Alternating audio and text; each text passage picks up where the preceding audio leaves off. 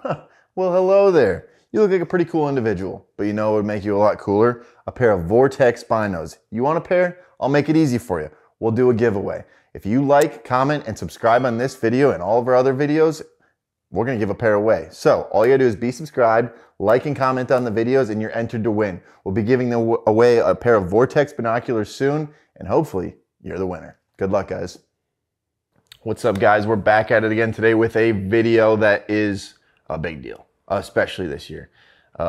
Costs of food plotting equipment, supplies is through the roof. So let's get into that in a second. Before we do, we're booking clients right now. We're booking visits anywhere from South Dakota all the way out to Ohio, down to Tennessee, and everywhere in between. So if you're looking to improve the food plotting situations, learn more about food plotting, when to plant, where to plant, what to plant, tree stand locations, timber stand improvement, how to make money on your property, how to pull deer off your neighbor's property, let's get you on the books before we book up, because we will book up. Number two, you want to save some money on optics, go to eurooptic.com, Euro like European, eurooptic.com, use code WLMSVTX10 at checkout to get some money off of Vortex Optics. And if you want some sweet swag, they just dropped a new line of clothes. WLM20 will get you money off at vortexoptics.com. Two different websites there, guys. So don't go to the Vortex Optics website and think you're going to get the other discount code to work, because you're not. But with that being said, let's get into it.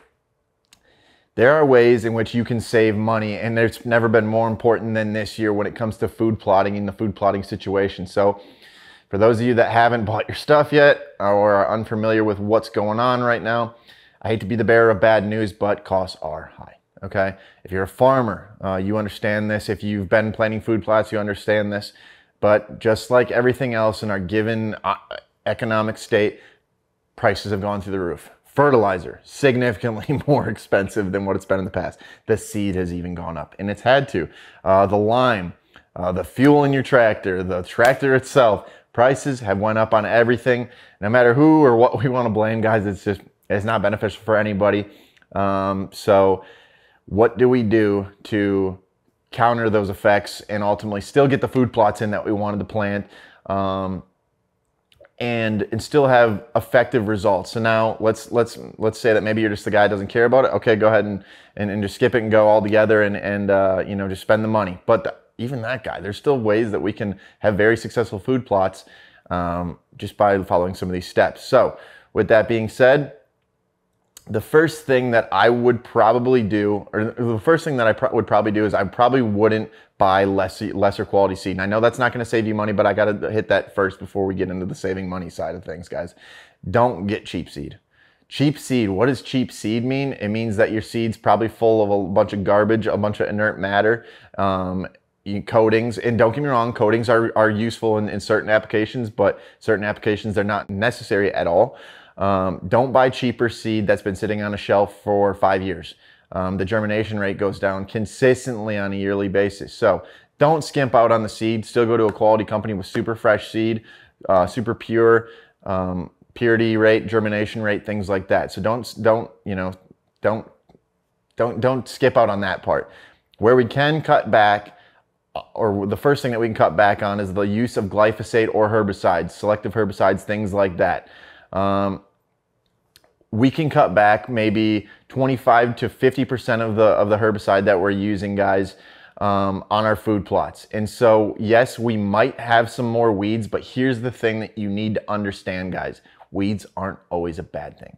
There's a lot of weeds like pokeweed. There's a lot of weeds like ragweed. Some of these more popular ones that some of you guys know that are super high in protein. I don't mind those being in the food plot. In fact, I hope that they're in my food plot, because they're a great natural forage that I didn't have to plant, that the deer will absolutely eat and find palatable at some point throughout the season. So if we use less glyphosate or less herbicide, it's likely that more of those weeds, especially broadleafs, will end up growing in our food plots, and I'm okay with that. Deer feed on those things anyway. It doesn't need to look like something you've seen on the Outdoor channel or in other YouTube videos for it to be successful. Sometimes the ugliest food plots are the best. I've even seen guys, and actually I'm not going to give that away yet. I'm going to hopefully get into that a little bit later if I don't forget. there's one way we can really save money on food plotting this year, and I'll get to that in a second. But anyway, the weeds. Use less glyphosate, get more weeds. I'm okay with it. The nice thing about a lot of these blends that you guys are going to be planting this time of year, most likely, is that they're super broadleaf blends. So what does that mean? Some of these legumes, these brassicas, things like that, tend to have a little bit more broader leaf. They're not a grass. So what that means is they will outcompete some of those grasses and other forbs and things like that for sunlight and grow up a little bit taller, shade them out, and basically just outcompete them. So if there was a blend in which we could get away with using less glyphosate, herbicide, and things like that, it's a broadleaf blend because it will hopefully outcompete some of these weeds anyway, the lesser desirable weeds and things like that. So, you know, we can definitely use less glyphosate, which has gone through the roof this year, along with everything else. Use less Roundup, use less selective herbicides, things like that. I'm okay with there being some weeds in your food plot. Number 2, let's cut back on fertilizer. It's not the most, if you're the guy who's trying to do things the quote-unquote right way, the most natural way, you want to cut back on fertilizer anyway. And once your soil is built, if you have a good crop rotation program where your food plots are putting certain things back into the soil during one time of the year, and then you plant another thing, and you keep, you know, keep your soil in good condition, keep good soil structure. You're not planting using the wrong methods, things like that. You're not tilling up your soil 12 inches deep. You're not using a disc. Maybe you're no-tilling or broadcasting and rolling, doing all these things. Those are going to help save you money in the long run because you're going to be able to use less fertilizer. So let's think about it this way.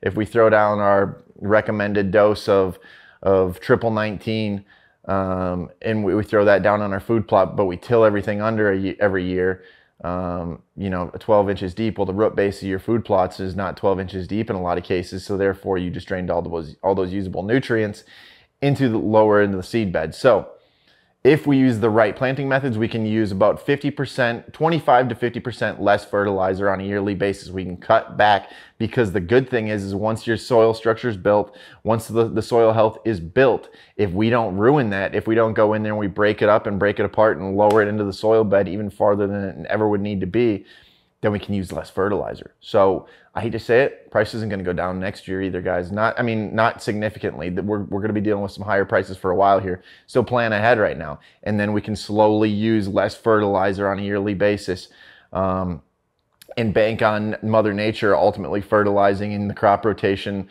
you know, the crop rotation plans or food plot rotation plans that we're going to use, putting certain things back into soil to ultimately save you some money. Let the crops do the dirty work and keep your money in your pockets where they belong. So those are some of the main ways that you can really save money on food plots this year, guys. Costs are high. So if you can save money in any way possible, why wouldn't you? So take those steps, take those precautions, and you're going to save a little bit money, not only this year, and maybe not so much this year, but in the future when prices stay high. That's how you're going to do it, guys. Don't cut the corners in certain places, but in certain places you can. So if you like these tips, you like these videos, you like the content, you like giveaways, like, subscribe, and comment. If you do that, you're always entered in our giveaways, and you're going to get a notification when we drop some videos. So until then, see you next time.